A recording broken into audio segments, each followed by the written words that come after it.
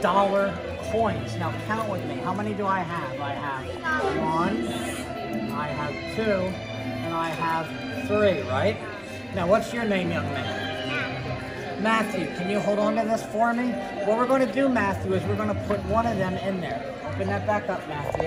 Okay, we're going to put one of them in there just like this. Okay, now we're going to close it and put it right there. Put your hand on it so I can't get at it, okay? There you go, Matthew. Now, how many do I have in my hand here? 2. But now, these are silver dollars. That means there's silver in them. And I don't know if you know that, but silver is a magical element. You know, in Harry Potter, they talk about magical elements. Silver is one of the magical elements. They play tricks on our eyes. Watch.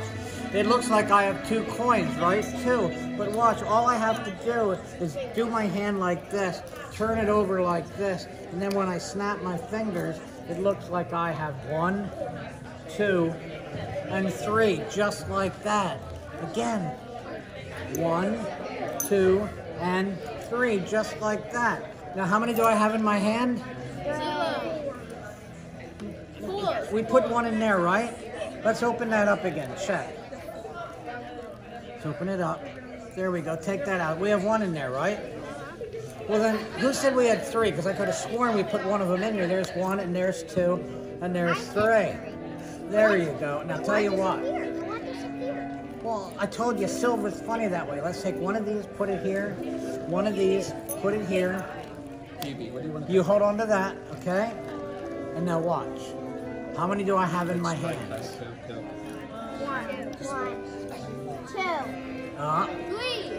1. You have 3. I have 1. But if we close my hand like this and rub, something weird happens again because it looks like I have 1 and 2. Now tell you what, let's open this up again. Tell you what we're going to do. We're going to take 1, we're going to take 2, and now let's put one of them back in there. Here we go. Put it in there like this. Now let's close.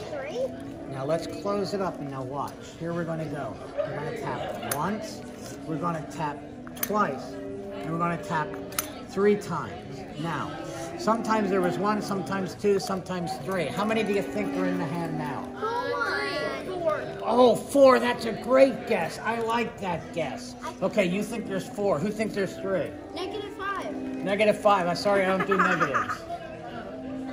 10. They complicate me. Negatives get into math. That's too complicated for me. I can't do negatives.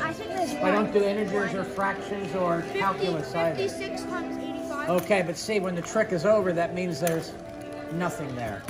Just like that. They're all back in here. And that is that.